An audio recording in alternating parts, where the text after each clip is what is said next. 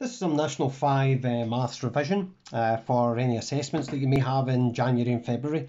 I'm going to be using the free National 5 Maths Guys work. They've put together some questions, and the question we're going to look at this time is we're going to look at the algebraic fractions section. So it's question 7 on this piece of work here that's on their website. Right, so let's go ahead and do these, and I'll try and get through them as quick as I can. Can you freeze the video, try the questions, and you can check my answers just once you're finished. Right then, so what I'm going to do with this here is, when I work out algebraic fractions, simple way to do it is to multiply the left-hand side by whatever's sitting on the bottom, and the right-hand side by whatever's on the bottom on the left-hand side. So right-hand side bottom times this side, left-hand side bottom times this side that's here. So let's go and do that, because we're going to try and combine these into one fraction on its own. Okay, so I'm just going to put one line to show that there's one fraction going to just appear here. So I'm going 3x times 3, so that's going to give me 9x. Okay, I've got 2x times 1, and I've got a positive in between there, so that's going to give me 2x on the top, and then when I multiply the bottom, that's going to be 6x squared. Okay, that's going to be there. Okay, and then what I'm going to do is I'm going to gather up the terms that I can, and I can gather up the terms on the top, so that's going to give me 11x all over 6x squared. Now I can see that I've got x on the top and x on the bottom, or x squared on the bottom, so what I can do is I can divide the top and bottom by x. That'll cancel that x out there, just to a 1, and it'll cancel that power, just to a power of 1.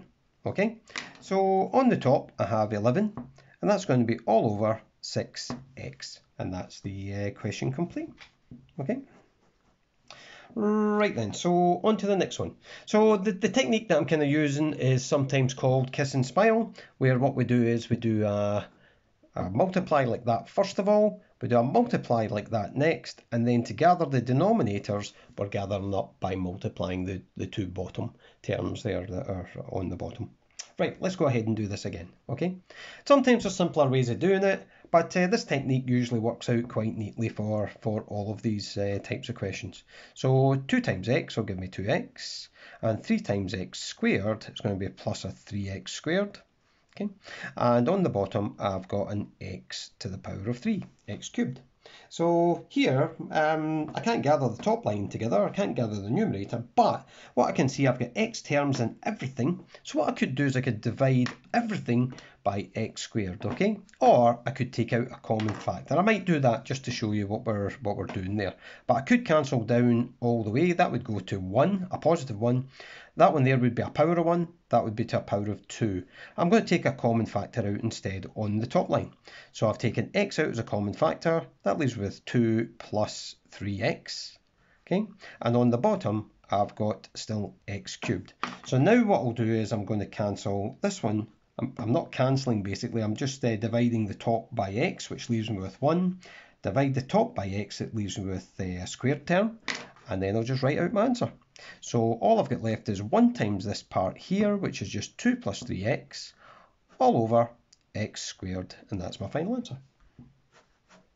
Okay, so the last one of this time, oh no, it's not the last one of this time. Let's go ahead and do this one. It's got a negative sign in between, so that's going to be 6x on the top minus 5x, and then on the bottom it's 15x squared. So if I gather these together, that leaves me with x. So 6x take away 5x just leaves me with x on the top and 15x squared there. Now I can see an x on the top and an x on the bottom, and this will demonstrate it quite well. If I divide the top by x, I end up with 1. If I divide the bottom by x, I get a power of 1 that's sitting on there. Okay, so that's going to be 1 all over 15x. Final answer. Okay, that's that one done. Right, so down the bottom, what we've got here is we've got the same type of thing, and what I'm going to do is I'm just going to do it the same type of way. What I'm going to do is I'm going to multiply across the way, and I'm going to get this into a single fraction. So 2x times 3 will give me 6x. Then I've got a negative 1 there, times 6x minus 1. And I'm just writing it out like that so I don't lose that negative sign, because that's going to give me a wee bit of a problem when I do this type of work here. And on the bottom, I'm just going to write it out in full. So I've got 2x times that, or that times 2x. So I'm going to say it's 2x times 6x minus 1. Excuse me. That's that there. Right, so let's multiply the top line out. So I've got 6x minus 6x, and that's going to be minus 1 times minus 1. It'll be a positive 1 that's there. On the bottom, I'll multiply that out as well. So let's see what we've got. We've got 12x squared, and that's going to be minus 2x. So on the top, I can see that and that, well, they're going to cancel out, aren't they? So 6x take away 6x, that becomes 0. So what I've got on the top is 1 all over 12x squared minus 2x. And I could take out a common factor if I wanted at that point. I'm not going to do that at this time. There's the final answer there. I'll just put it up on the camera for you. Okay, so that's that type of question where we're adding or subtracting algebraic fractions. Usually with this type here that we've got for E and F, what we're going to do is we're going to try to do some factorising. Once we factorise, we'll then be able to cancel out a bracket on the top and a bracket on the bottom, hopefully. Okay, so let's factorise the top line that's here. Top line will take out a common factor of 2. That's going to leave me x squared minus 4. On the bottom, what we'll do there is we will put that into 2 brackets. Okay, and if I go through the magic number factorising, I should get x and x. I'll get I think I'll get a 3 and a 2, will I? 3 and a 2, and I'll probably have that one being positive and that one being negative there. So that should work out for me there. Not getting my full marks if I leave it like that, because I can see a difference of squares that's sitting in there. So that'd be an x minus 2 and an x plus 2 that's going to be there. And on the bottom, I've got x minus 2 and an x plus 3. Now, what I can see there is I've got a bracketed term. These things are all multiplied together, so I can cancel down if I want to, and I really do want to here to get my final mark for this. That should leave me with 2 bracket x plus 2 on the top, and I've got x plus 3 on the bottom. And that will be my final answer there. Or what I could always do is just multiply that back out again to get that bracket multiplied to 2x plus a 4 on the top line if I wanted to show it without any brackets. Okay, which would just be 2x plus 4 all over x plus 3. Okay then, so either of these ones. Right, last one that we've got here.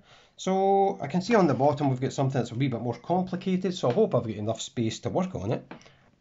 Right, so what we'll go for first of all is we'll go for taking out a common factor. So I'm going to take out 2x as a common factor. What that should leave me is 2x here minus 1 on the top. On the bottom, well, I'm going to have to do a bit of work to try to sort that out.